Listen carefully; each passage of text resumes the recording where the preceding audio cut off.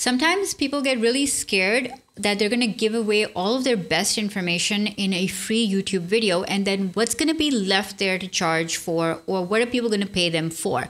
Now, I get this fear, but I'm also kind of opposed to this way of thinking, because I'm of the opinion that the more you share and the more you are transparent with sharing inside a free YouTube video, the more you're building a case for how good you really are and how much people should want to pay you for your products and services. But I do understand that there are some things that fit the free model better than the paid model. So in today's video, what I really want to share is the 3 kinds of content that are perfect for sharing in a free YouTube video. And the 3 kinds of strategy pieces that you should think about that is really perfect for a paid model. So there are basically 3 simple rules to remember, which I'm going to share at the end for when to decide whether something should be free or paid. So the first free model thing is when you are sharing something generic or like a frequently asked question.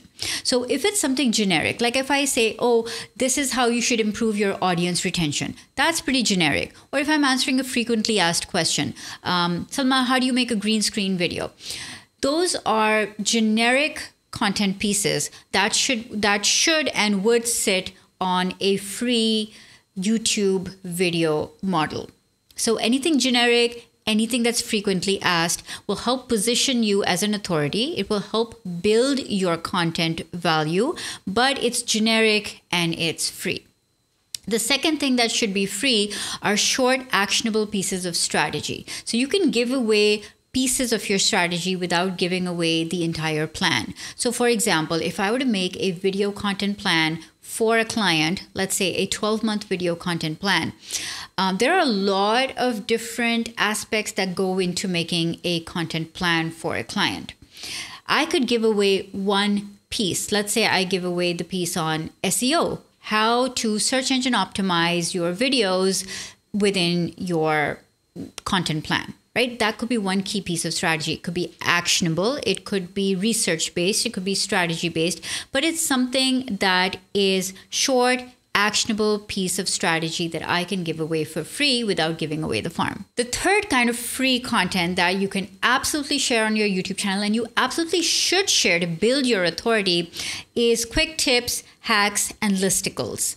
So listicles are obviously like numbered type posts, like 3 ways to improve your camera confidence or 4 editing hacks, right? Those are kind of listicle type topics, but also quick tips and hacks. So if I have like a quick tip on how to improve your thumbnails to look more consistent, or a quick tip on how to look more professional on video, that's the kind of content that I would share for free on my YouTube channel.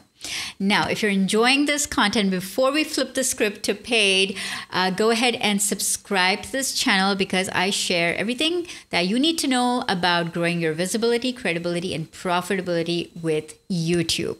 Hit that red subscribe button, and let's move on over to the paid stuff.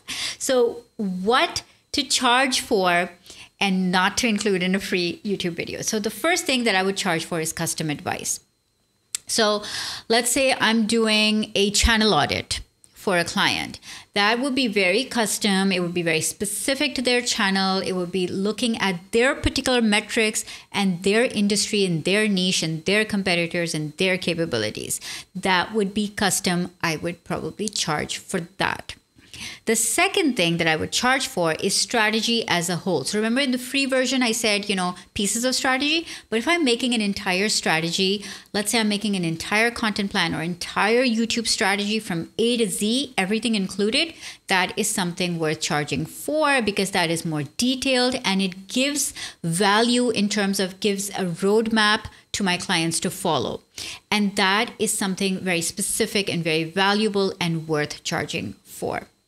The third thing that I would charge for is anything in depth. So when I said free for tips and hacks and things, so the opposite is that something that you can charge for is in-depth guides, courses, full-length trainings. So the more in-depth you're going or deeper into a problem, the more you can actually charge for that, because the value then becomes the fact that you are giving the entire solution, not pieces of a solution, but the entire solution.